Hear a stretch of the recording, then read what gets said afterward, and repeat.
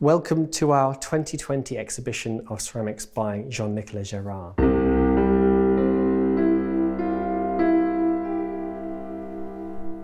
You wouldn't believe it, but this is actually only our third exhibition of Jean-Nicolas pots. The last was in 2015, 5 years ago. It doesn't feel like that though. Every summer since that last show, we have been driving over with a van, picking up wonderful pots by Jean-Nicolas from Provençal in south of France, and bringing them back here to the gallery where no sooner than they arrived, they left for new homes. So it's been wonderful to have this build-up of work, this opportunity to show his work in full, in the wonderful breadth that you'll see in this show. And also, especially, as you can see behind me, to be able to give some of these largest of Jean-Nicolas pots the space, the air that they deserve.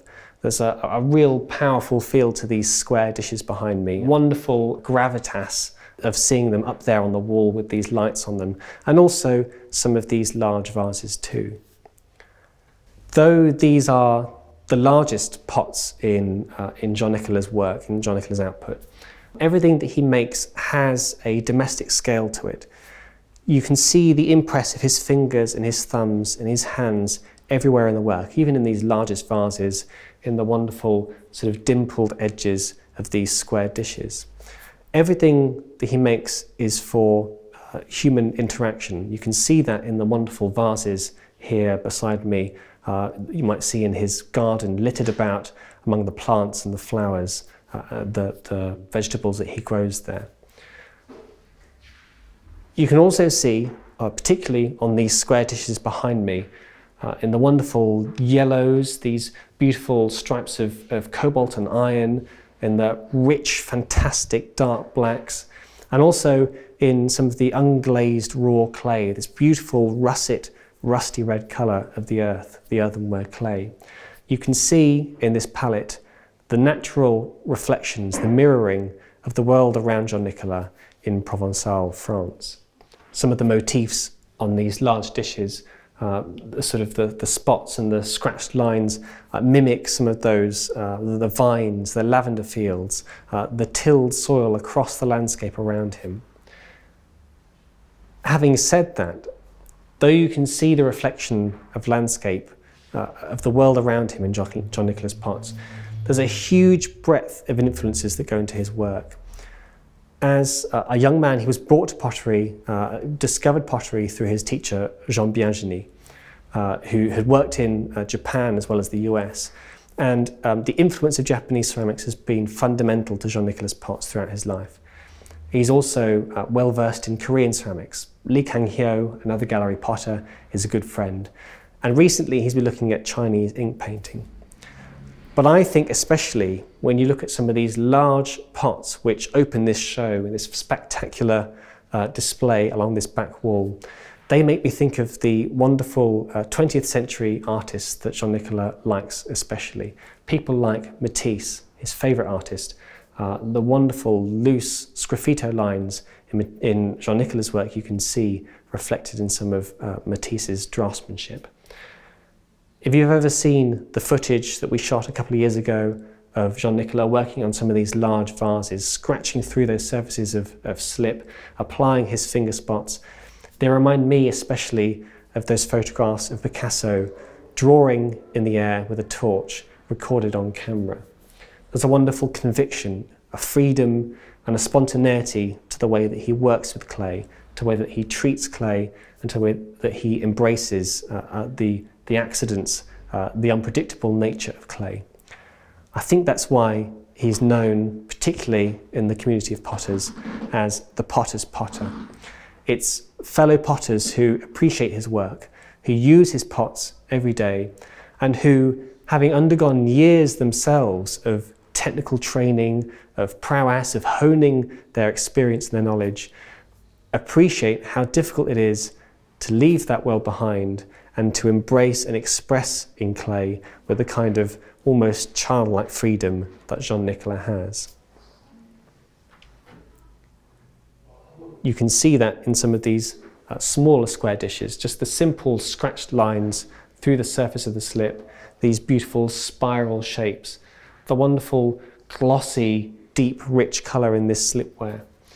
It is simple, straight to the heart pottery, which you can't help but start smiling at and feeling joy for as you see this wonderful display around you. I grew up with Jean-Nicolas pots, and I remember as a child watching every morning my stepfather going to the cupboard and bringing out a Jean-Nicolas beaker, a Jean-Nicolas bowl, a plate, not entirely unlike the beakers and the bowls and the plates that you'll see in this exhibition. Every day it might be a different character that's brought out, a different beaker, a different bowl, a different plate, but every day, unmistakably, it was Jean-Nicolas. There is something about Jean-Nicolas' domestic pots, his tableware, the work that he has a real affinity for and which he particularly enjoys making. He feels a kind of zen when he's throwing and forming it from his clay slabs. Something of the infectious joy that he has for clay gets into those pots. Something about the way that he handles clay, the way that the fingers are squeezed into it, gives everything that kind of intimate connection. And it means that they are eminently usable and enjoyable on the table and in the kitchen. In this show, you'll see a huge breadth, a range of work of the kind that Jean-Nicolas makes. Particularly enjoyable is his tableware. You can see some of that here in these wonderful vases, bottles, bowls, beakers, teapots and jugs. Among these many forms, and you can see the rich colours, the variety of colours in his slipware palette. I particularly enjoy the pots that have that sense of whimsy about them. Things like this beautiful bowl with these fantastic, eccentric ear lug handles, or these wonderful pictures so characteristic of Jean-Nicolas' work with these sort of large, generous, open mouths. They almost look to me like birds of paradise, with these sort of proud beaks sticking up in front of them. Jean-Nicolas is a man who engages deeply with the world through his hands. And it's not just pottery, but gardening, cooking, the kind of bricolage, putting together of things that you'll see in his studio. The house that he's built himself that's filled with his own tiles, the furniture, the appliances throughout the house that have ceramic affixings that he's added ramshackle to those bits in his house.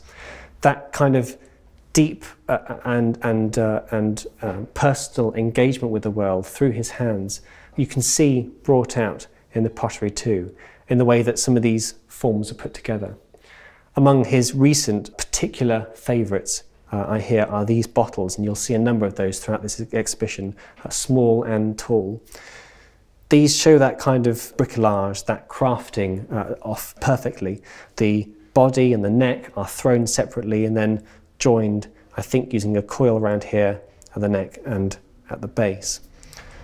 It gives them a wonderful jaunty feel, the different angles that he chooses to accentuate and drop from bottle to bottle, the sort of the steep necks, the sloping shoulders around some of these bottles, that kind of putting together bits of clay, feeling out a solution, and these wonderful, very individual results that come out of it. Some of these bottles that you'll see throughout the show, both in this traditional slipware palette and also in the new whiteware glaze, are some of my very favourites in this show. You can see some of it down here on this plinth here, these wonderful small platters enlivened with spots of colour enamel, and also over here on these shelves back here. This whiteware has been a number of years in the making, in the preparation. Back in, I think, 2006, Jean-Nicolas was invited to attend the Archie Bray Foundation in Montana. And for 2 months, he spent time in the US and decided to give himself a new project. And this white glaze was his new project to work on. He spent some time working there with potters there who had experience with working with glazes like this. I think it's a tin oxide that gives this wonderful white colour. And then took that home, and over the last 10 years has been slowly getting it to a point where he's happy to give it a kind of an inauguration in this exhibition. The white glaze is quite different to the palette of the slipware that he's used to, that sort of complementary palette of the blues, the greens, the yellows and browns of traditional French slipware. This white is quite stark, it's quite fresh and vibrant, and that poses a number of difficulties and challenges to Jean-Nicolas. He says it's changed the way he's decorated in some instances. What was a real breakthrough for him in getting it to work was layering it with this black slip underneath. If I take a lovely bowl like this one, you can see this white glaze in places where it's thinner has this kind of milky opalescence to it, a kind of almost a transparency, and you can start to see this black slip coming through this white glaze. And in this graffito marks, where it's been marked through the white glaze on the top, you get that wonderful stark black, deep dark colour coming through. Gives them a real kind of intensity, a quite different sort of starkness that the other slipware doesn't have. It's interesting to see this completely different feel from just a simple change of colour in these wonderful white pots. With the white glaze came these beautiful coloured enamels. He's had to work sparingly with these to sort of get the most out of their effects. And they're really beautifully enlivened on these white surfaces. The wonderful pops of blue and red and some of these deep purples and yellows. It's a completely different, fresh feel to it, and it's really exciting to be able to see that come to fruition here today. You might notice that this show has almost a fuller feel than some of the last ceramics exhibitions we've here. There are more pots out on display, out on the walls, out on the shelves. That's because if you've seen the list of pots in this exhibition, there are a monster 478 currently on the list. And that's not counting the 100 or more pots that are yet to arrive in a couple of days' time, fresh from Provençal just a couple of weeks ago, picked up and brought back to the gallery. This is a huge undertaking that Jean-Nicolas has been working towards, some 3 or 5 years of accumulation of pots. And really, we get to see the full breadth of how Jean-Nicolas works in this show. In particular, I'd like to bring you over here and to show you some of the range of decorative techniques that Jean-Nicolas likes to engage in his pots. There's a wonderful use of sgraffito in Jean-Nicolas' work. That's scratching through the surface of the slip, or sometimes right through to reveal the raw clay underneath. And depending on the thickness of the line, the thickness of the tool, you can get a huge variety of marks. Jean-Nicolas have a wonderful, spontaneous, expressive feel to them. He's talked about how he feels he's not so much decorating his pots as animating them, as accentuating the forms, the volumes of the pots that he's thrown or that he's made on slabs like these wonderful platters here. And that the marks that he's scratching through, the finger spots that he's adding to these pots, these are movements to enliven, to bring to life the surface of the pot. That's the sort of the core duality in terre vernissée, in slipware.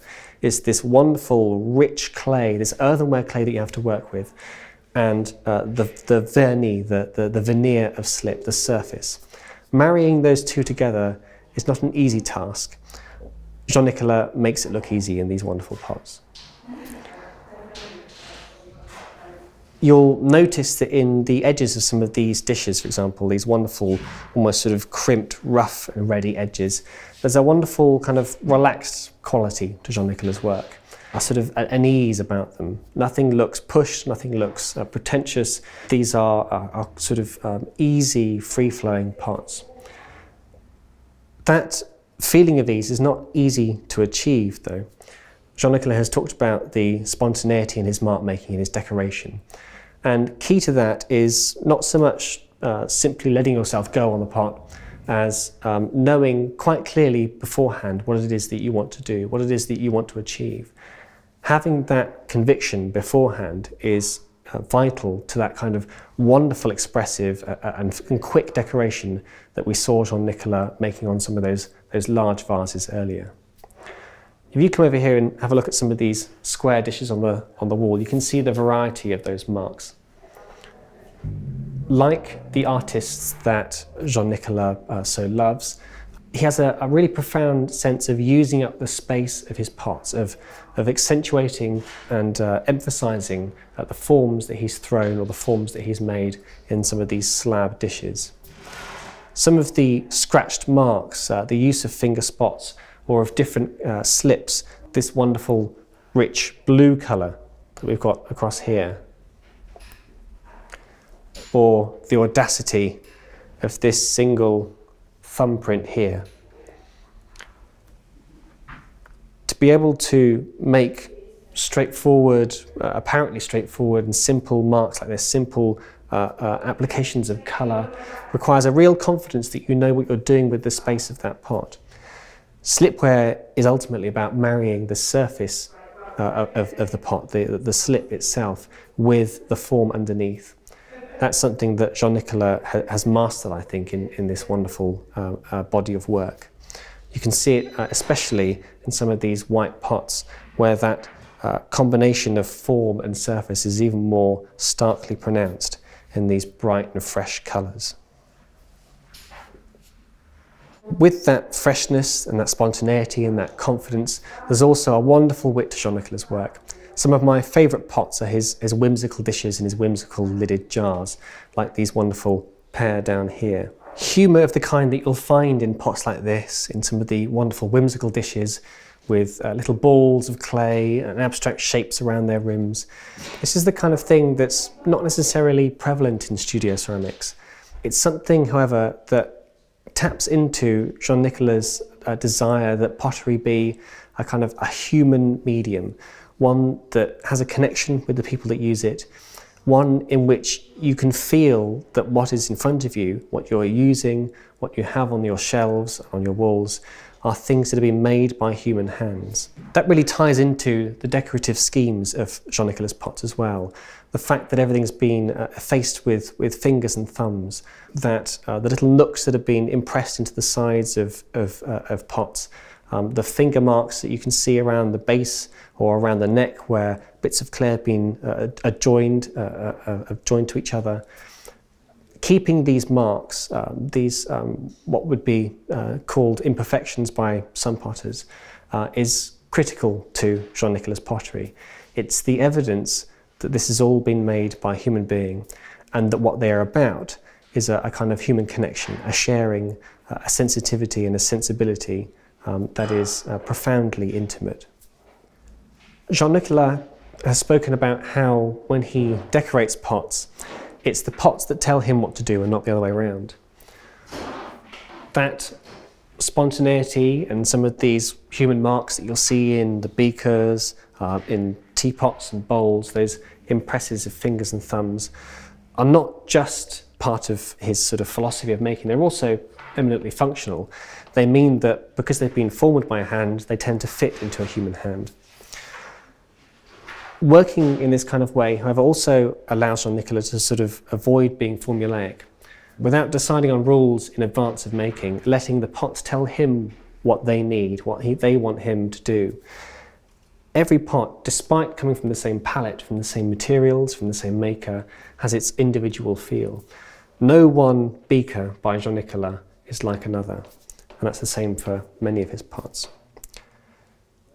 One of the ways of working that he's recently embraced has been a change in the way that he makes things like some of these wonderful, large, rather sort of almost crude vases and these bottles. Previously, these were thrown all in one.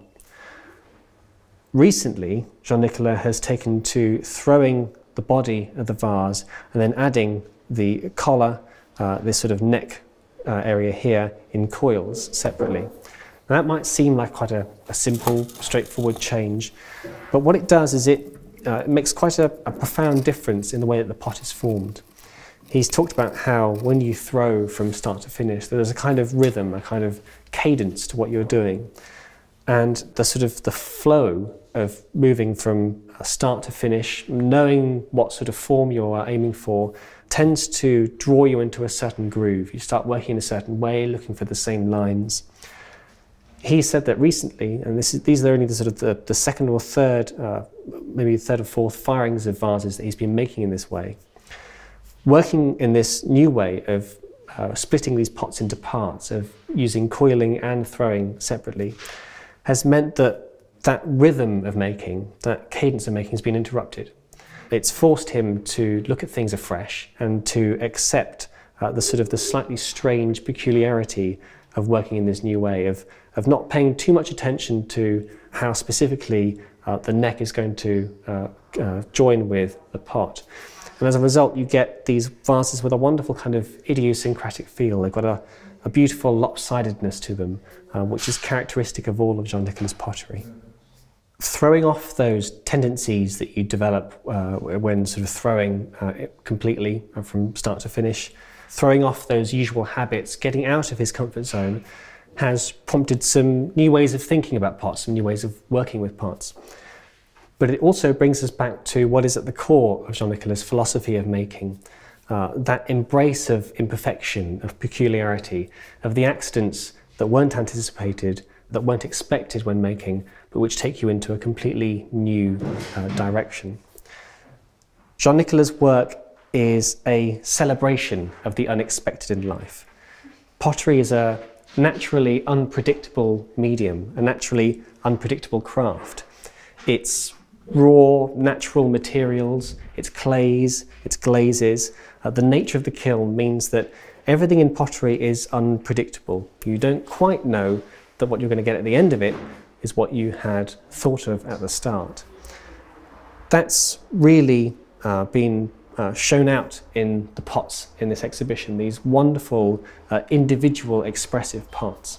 But it's also a wonderful way of looking at life, of being able to accept the strangeness and the unexpected in life. I think that's partly why Jean-Nicolas pots give us such joy, why there is so much to see, so much to enjoy in a single pot, revisited day after day after day.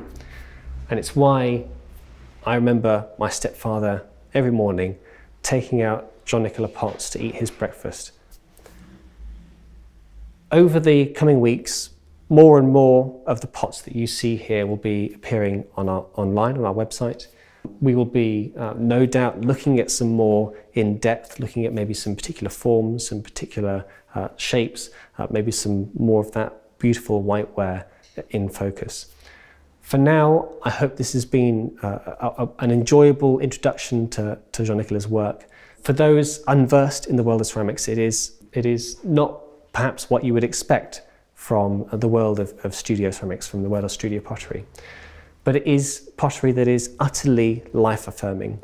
It is why, as I said at the start, Jean-Nicolas is known as the potter's potter, and it's why he remains one of our very favourite potters here at the gallery. I hope you'll join me again soon to look at some more of this beautiful work. For now, I look forward to seeing you again soon.